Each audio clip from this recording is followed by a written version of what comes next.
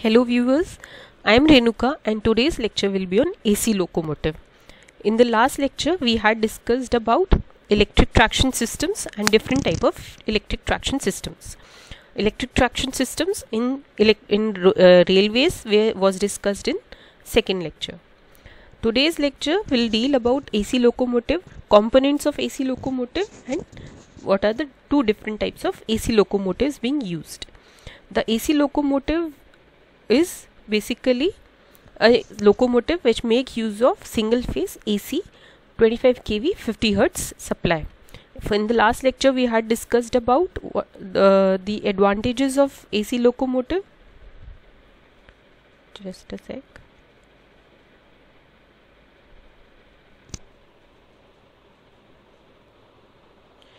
The contents will be AC locomotive, block diagram of AC locomotive, tramways and trolleyways. What are AC locomotive? AC locomotive, as I said, was a locomotive which makes use of single phase 25 kV 50 Hz AC system. In the last lecture we had discussed that this system has got following advantages of light overhead catenary. It has got advantage of less number of substation as it can be spaced in about a distance of 50 to 80 kilometers. Owing to this, we have got flexibility in the location of substation, simplicity of substation design, lower cost of fixed installation due to less voltage drop, due to less current and less reactance.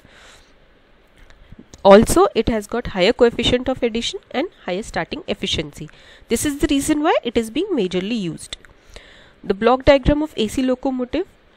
The AC locomotive has got following components. The first one being the overhead contact wire.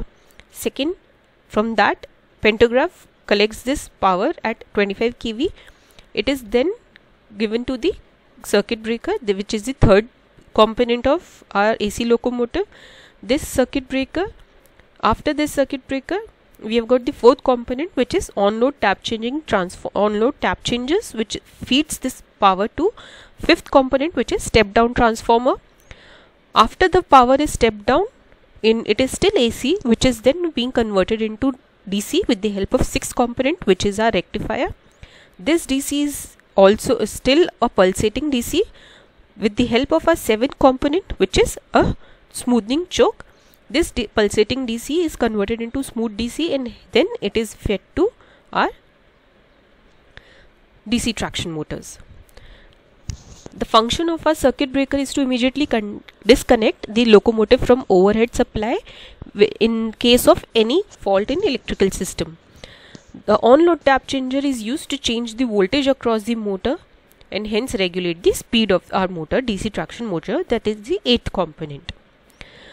The smoothing choke feeds the DC power to DC traction motors which are mounted in between the wheels. As we have seen, the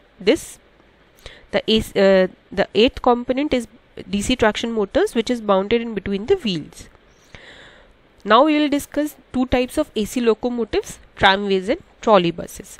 What is tramways? Tramways is the most economical means of transport in very dense traffic in congested streets of large cities. It receives power through bow collector or a grooved wheel from an overhead conductor which is at about 600 volt DC. The running rail forms the return conductor. It gives the return part to the DC. It is provided with at least two driving axle. Why? Because it has to secure necessary required adhesion between the wheel and the track, and to start it from either end of the locomotive, and it uses two motors with series parallel control. Two drum type controllers at each end are used for controlling the tram car.